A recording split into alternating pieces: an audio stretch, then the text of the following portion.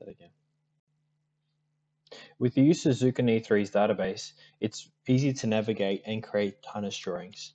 As you can see here, the components within the libraries are already broken down into the relevant tables. So for this example, I'm going to go through connectors, and as you can see, they've been further narrowed down into the different suppliers.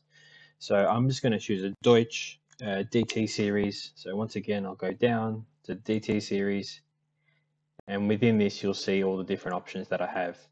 Now, within that, there is a description, so I can actually use the database as finding components. Similarly, I can actually come up here and I can search the Deutsch as a supplier. Otherwise, quite simply, I can use a manufacturing part number. I can say DT06, for example, and then I can search that pretty quickly. At the same time, you can actually search connector pins to facilitate finding the parts for a specific project. So once you've got your different options, once you've got your part that you actually need, once I have found my desired connector, for this example, it's a DT06 4S, I can simply click it, drag and drop onto the Formboard sheet that's been opened, and now it will give me the 3 different options for this particular example that there are as far as the symbol goes. As you can see, there's a pin view, an image, and a side view. In E3.series database, you can actually create multiple views. These are the defaults that come within this particular component. However, you can easily create a different one to suit your particular needs. So in this example, I'm going to use a side view. I'm going to simply place it and place the designated table. As you can see with the table, there is a fair bit of information that's there, obviously blank because nothing's assigned yet. So signal, color, size, core. These tables are all database driven and they can be modified to show whatever information you need, and they will be updated as you go. Once you've got your drawing complete, you can actually go into your sheet settings and you can actually change the scale should you need to. So if you need to make it larger or smaller, quite simply, you can change the scale and you can continue to draw and mimic your drawing. Once again, as you can see here, I can actually stretch this one out and you'll see the blue line changes to the red dotted line accordingly. So it gives you the freedom of drawing as you need to scale if you need to or not to scale. So you can quite simply tell if you've actually following the scale in the drawing to the manufacturer.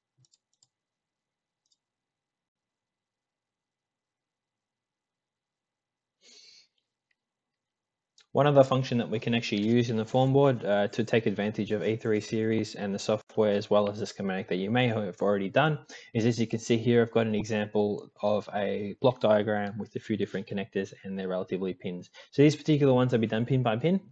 Instead of obviously a manufacturing drawing, there's no particular length. This is obviously an overview or a schematic between 3 different components.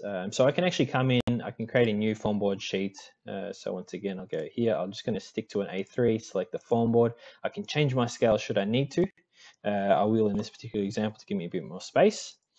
So once I create a new sheet, I can actually come through and I've got my 3 different blocks, A1, A2, A3. I can select the 3 different or the 4 different connectors from there. I can right click, I can place on Formboard.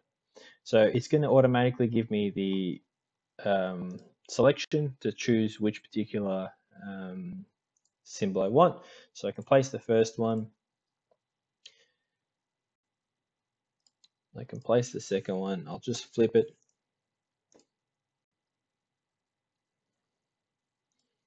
And I'll place my bottom ones. And once again, I can rotate it in line. So as you can see, once I've done my schematic, it becomes pretty simple to actually mimic and create the drawing. So you can see from here that blue dotted lines actually representing the logic. So it does understand that these particular connectors are joined within the schematic. So within that, you actually have the advantage of having your tables pre-filled. So you can see the particular gauge and color, target to and from, and the signal are actually already filled. So once you have done your schematic, creating a harness drawing from that is actually quite simple. Like I can actually create a drawing, for example, with multiple connectors. I'll just rotate these again.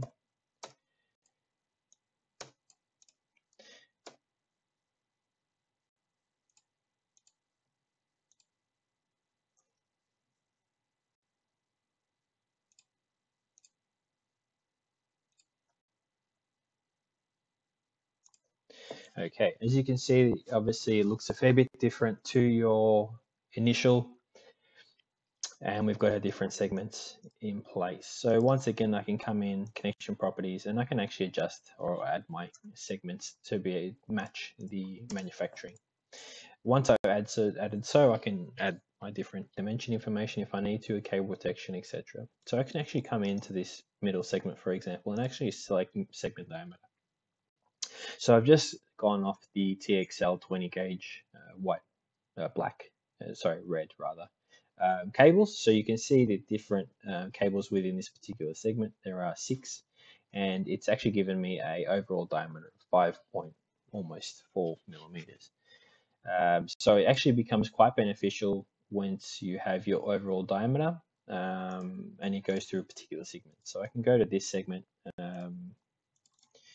and I can go segment diameter, and it shows me the different cores that are actually going through there. So this particular connector's got less.